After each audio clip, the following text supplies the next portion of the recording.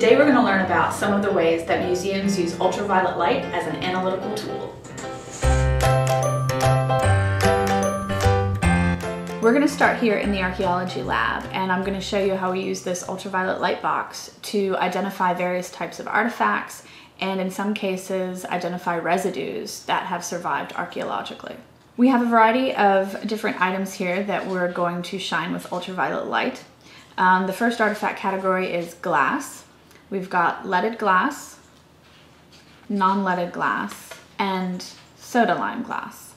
And all of these glow different colors under the ultraviolet light, but they're very difficult to identify with the naked eye. We also have hard paste porcelain and soft paste porcelain.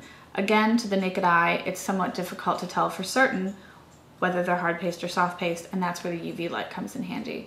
And lastly, we're going to look at this lovely little repaired teapot, and we're going to show you how the glues that were used to mend this pot are visible under UV light. First, we're going to look at the three different types of glass that we see commonly in the archaeology lab.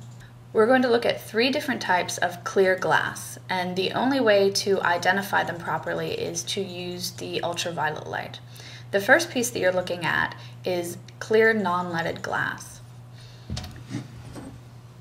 This second piece, which glows a faint greenish yellow color, had soda lime added to it, which gives it that color under the UV light. Now this last one that we're going to look at, also clear glass, but under the UV light you can see that it glows a brilliant ice blue, and that means that lead has been added to the glass. Now here we have two different types of porcelain. One is hard paste, one is soft paste. With the naked eye, they both appear white in color. However, underneath the UV light, we can tell that the hard paste porcelain glows a dark purple, sometimes almost blackish color under UV light, while the soft paste porcelain glows a soft violet color. This cute little teapot that we have here has actually been broken by us in the archaeology lab and mended using a hide glue, which was a glue that was very common during the 18th century. And while you can't really see the glue very well in the broad daylight, when we put it under the black light, you're going to notice that the glue will become very apparent as it glows a eye-popping ice blue color. Knowing this, we can then take archaeological sherds that we suspect may have glues on them and use the UV light to identify them. Now we're here at Kenmore, and Megan is going to show us how we use UV lights to analyze works of art.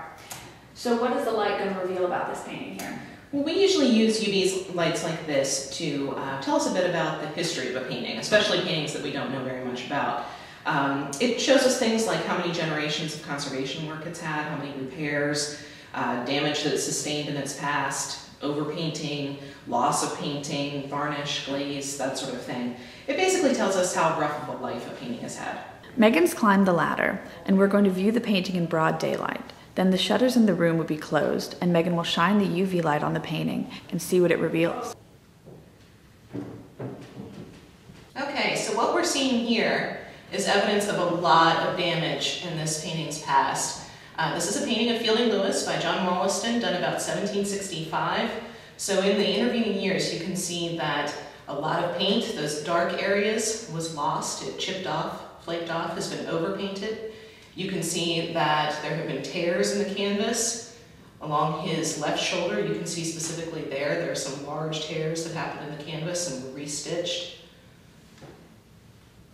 And there's quite a bit of new varnish, or new to the painting varnish, that has been added over the years as well. Those are the bright shining areas that you see.